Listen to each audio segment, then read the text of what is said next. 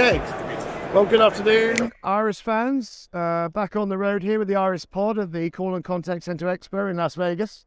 I'm delighted to be joined by Justin from Metric Sherper for a bit of a conversation on all things Iris and your business. Thanks very much for coming to see us. Yeah, thank you, Neil. I'm glad you had me. It's great to meet you. I know you've had a conversation with Tracy back in Florida.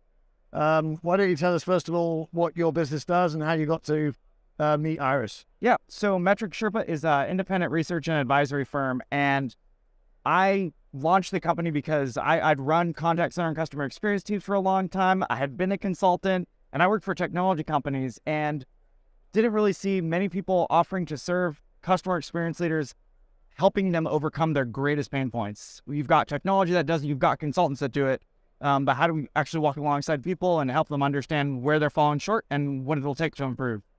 So you spend your whole day looking for ways to achieve those aims in technology a lot of time. And I know whilst we didn't meet, I know you met with Tracy Eckery at the Enterprise Connect show in Florida. What drew you to pay attention to us then, out of interest? Because there's a lot of companies there showcasing a lot of technology. So what stood out?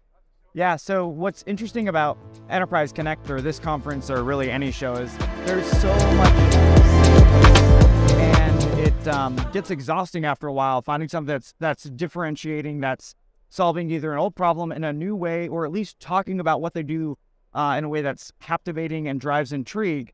And when I was walking by the booth and Tracy had caught my attention, I think we're actually in line for coffee at first. I think so. Explained a little bit about what you were doing, and it was fascinating because it was a problem that I encountered when I was running contact centers, but even more broadly, just the potential for it just caught my attention. And once I saw it in action, it was very clearly stood out to me as one of the most differentiated things that was there.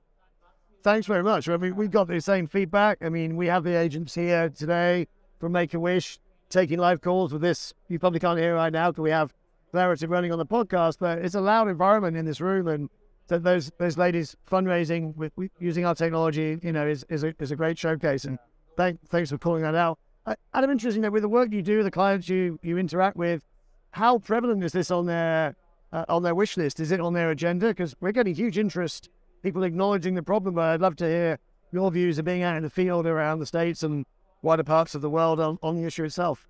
Yeah, there's three challenges that I think about that show up, and maybe it's not specifically saying like, hey, we really are looking for something that does this, because people may not realize that it even exists. I'd say that's fair, right?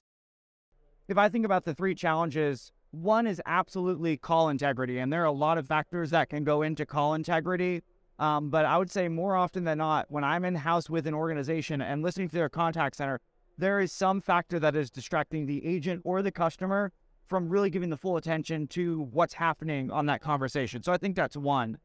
The second for me is more broadly the applications of analytics and how people are looking to use technology to mine what's happening in those interactions.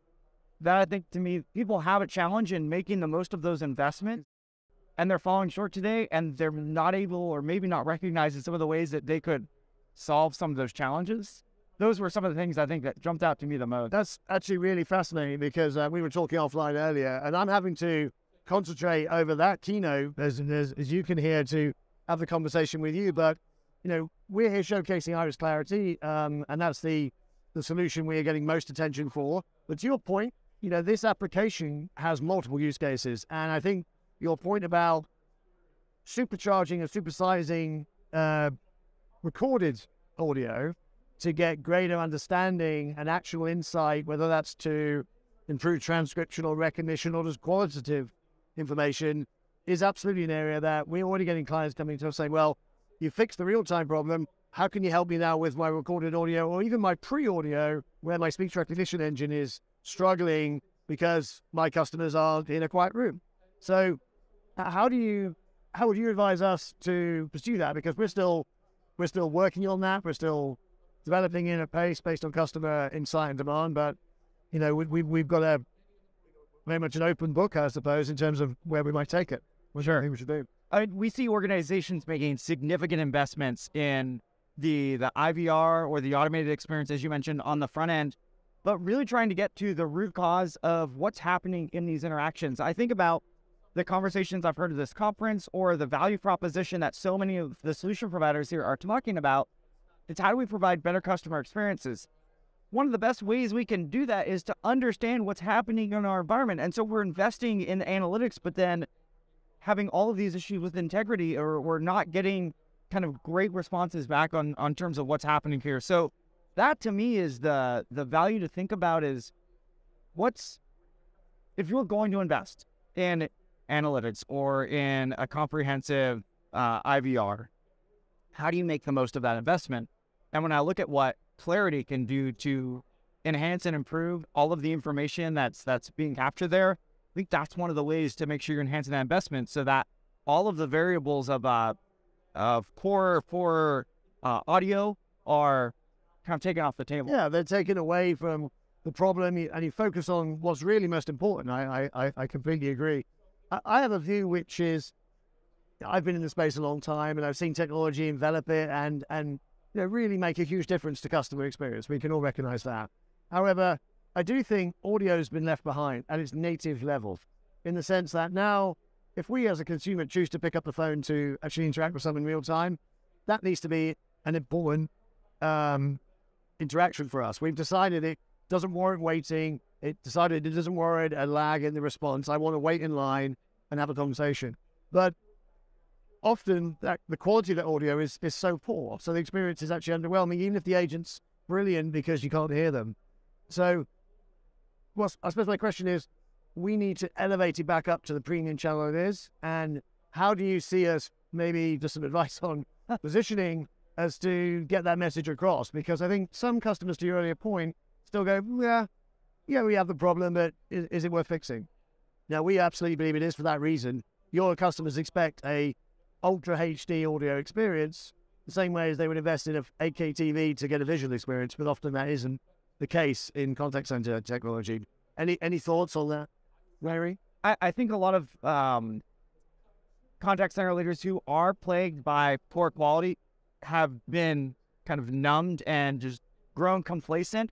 To your point, I think one of the best ways to address that is to shake it up, to really expose the vulnerability that's there, because they've lost sight of it, or they've decided that it's not worth addressing, and that for whatever reason, right, that's not worth addressing now. To me, it's looking at what is being lost in those interactions.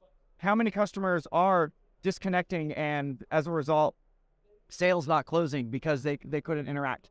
How often are customers having to recontact the organization because the agent misheard something, put incorrect information in the account, and now that's caused a repeat issue?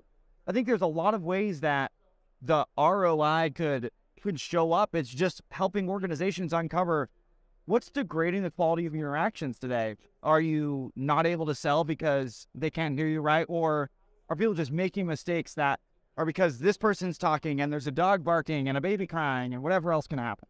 Yeah, I completely agree. I think there are so many aspects to this that aren't always publicly visible, and often executives don't know what they don't know until you actually uncover the problem.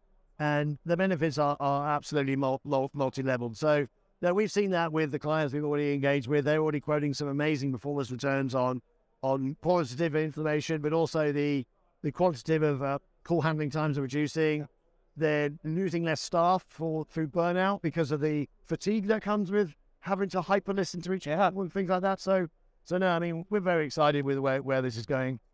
Listen, Justin, thanks so much for your time. I really appreciate you coming by. You're clearly an Iris fan, and for that we're very grateful. With that, I think we attracted a few more followers over this trip, and we've got another whole day to follow tomorrow. So thanks once again, appreciate it. Yeah, and, thank you, Neil. We'll stay in touch. Awesome. Thanks, guys.